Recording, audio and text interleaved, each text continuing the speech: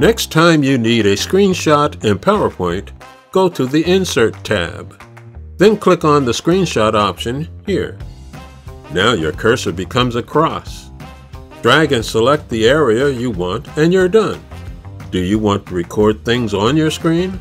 Click on the screen recording option here. Your cursor is now a cross again.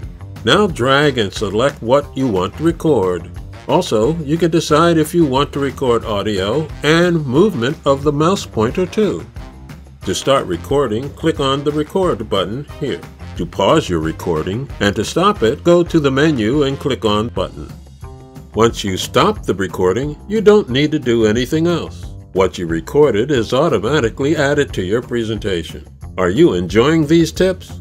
Subscribe and like this video.